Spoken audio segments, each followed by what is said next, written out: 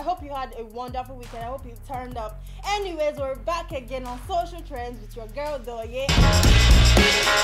Today I'm going to be starting with a question. I think that question, it's kind of mind. I don't know what to call it yet. But the question is about proposals. What do you think about proposals? Do you like indoor proposals or outdoor proposals? I mean, when a guy gets on his knees and like asks a girl to marry him. Anyway, because I have a video, a very funny video actually, about a lady who was proposed to and she passed out. Guys, let me show you the video. My cousin asked his girlfriend to marry him, and this happened.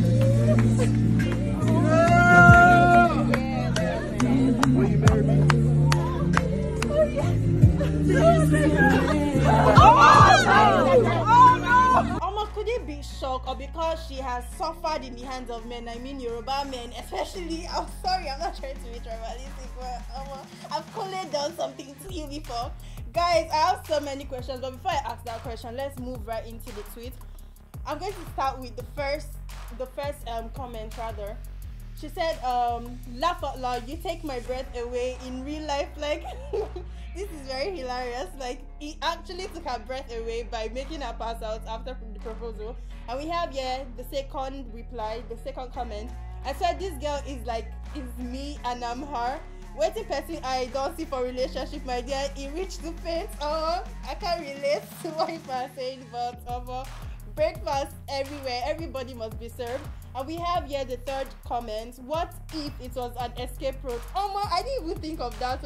It could actually be that she doesn't want to say yes and she doesn't want to say no, so she just had to faint. Because if you watch the video, let me show you the video again, you see when she paused at some point, then she fell. So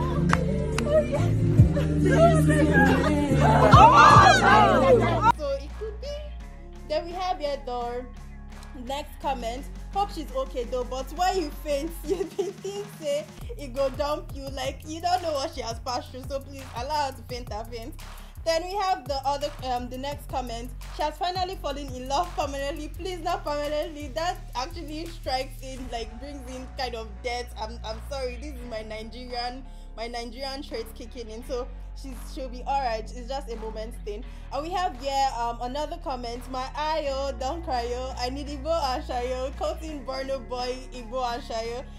Last everybody go to breakfast, like I say. Okay, moving on to our next story. Our popular lifestyle influencer Bobrisky has finally unveiled his long-awaited 400 million house with a grand housewarming party. According to the message Bobrisky posted on his Instagram handle, the new house is located at Pinnock Beach Estate in Lekki, Lagos. 400 million, guys. That's quite a lot of money. Anyways, congratulations to him, because I definitely it wasn't easy to like gather up that amount of money and to like own that kind of home. We have comments as usual concerning the story, and we have here the first is Zainab. She said, he still looks like a man, sister. He still looks like a man with all those watermelons and backyard. You say he looks like a man? Are you serious? With the makeup and everything, she look properly. Then we have here Leeman _Leeman_. He said, I hope Bob will pay his debtors now that he's made more money. Ashwebi 200k. Oh, Paul. I mean, someone that is able to buy to own a 400 million home. Is it now chicken chain? It's more money that he won't be able to pay. Please, people should have some respect. We have here the next comment from Gift Chi_. Bob can go any length for clouds. Please, we're talking about him owning a house, celebrating his ownership of a house, 400 million house. How is that chasing clouds? Please allow him to celebrate. Then we have here the last comment. Happiness is free. Happiness indeed is free. Then let me show you a video. Some people reacted to a video of a religious leader praying for Bobrisky. Let me show you the video.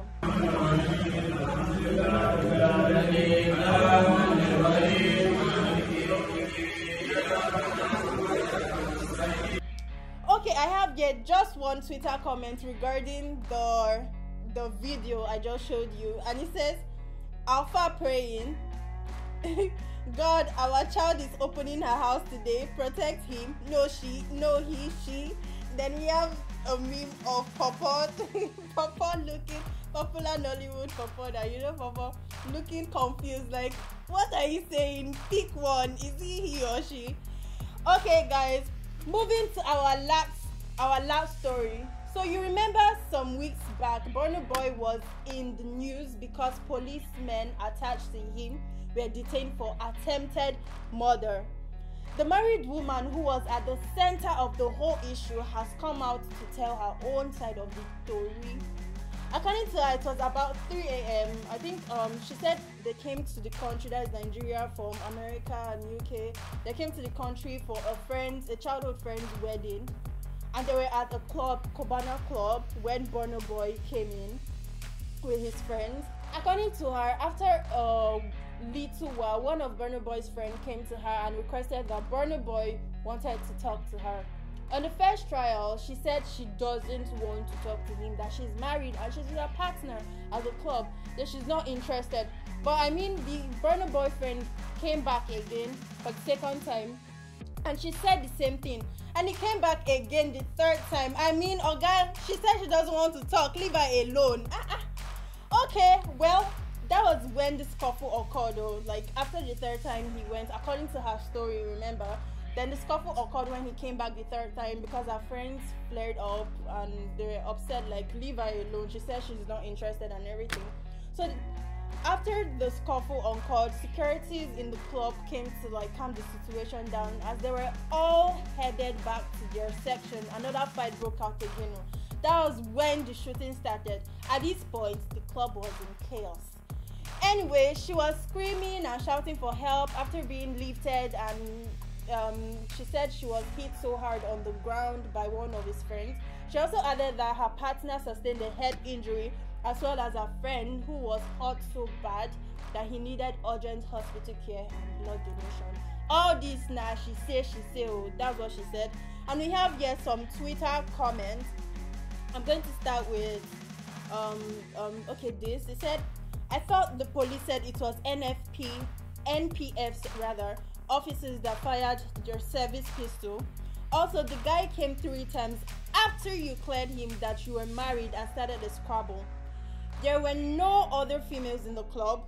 I'll buy into the story like everyone else simply because it's Burna. So is this guy trying to indirectly say that Burna Boy is capable of this, even though the story no really add up?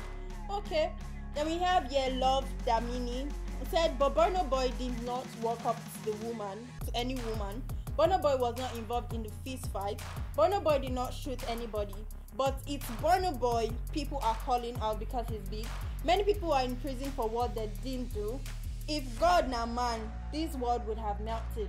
What do you guys think? The fact that Burna Boy was not didn't actually do all of this, does it mean like he should be left out of what occurred or transpired in the club? Then we moving to the next tweet. Pattyman of Nineveh said, okay, let's believe Burna Boy and his men pulled the trigger. And the story has it that Burna Boy aide Abi Guy approached the lady twice before her friends fled up and they got into an argument. Don't you guys think that's enough time for them to video the moment, considering how civilized they are? Me self, I'm actually wondering, but let's wait for the CCTV footage from the club, because there's some clubs that we actually know they don't take phones inside and everything. Then we have HOD. He said this story no clear. Let's wait, like I said, let's wait for the footage from Cubana Club. Okay guys, this is the end of today's episode and I hope you found it really informative and entertaining too. Please don't forget to like, subscribe and click on the bell icon for notifications. Thank you for joining me and do have a lovely day. Bye.